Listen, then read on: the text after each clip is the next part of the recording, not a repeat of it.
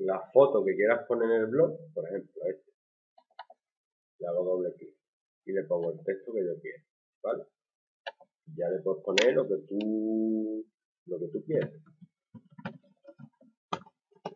Vale, en la letra que yo quiero. En la letra que tú quieras. O sea, le puedes cambiar el tipo de letra, ¿no? Pero eso solo hazlo en la foto que tenga en el blog. Solo en la foto que tenga en el blog. No, porque si no, no va a hacerlo con todas las fotos. Entonces, que tienes que hacerlo, pues sí. No, las que yo vaya metiendo en el blog. Y Que vaya a meter en el blog, le pone aquí en texto. Ya, hace clic donde quiera.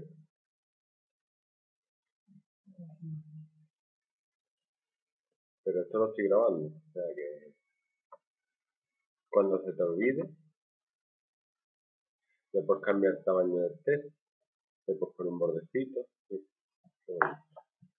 Le puedes cambiar el tamaño.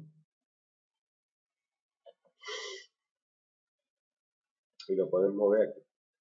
Tienes que coger el borde. Vale. Le puedes poner el color del texto. Mira, qué chulería. Le das aquí y puedes cambiar el color del texto. Ah, vale, vale. Y le puedes cambiar el color del borde también.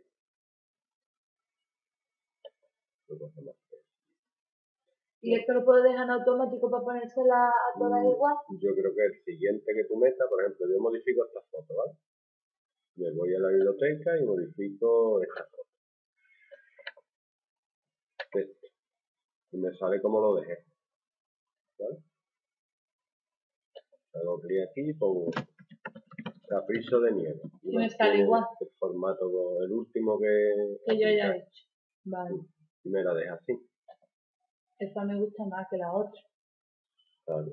Que el otro es automático, es para todas, pero te lo pones abajo a la derecha en chiquitito. Pero esto lo tienes que hacer en cada una.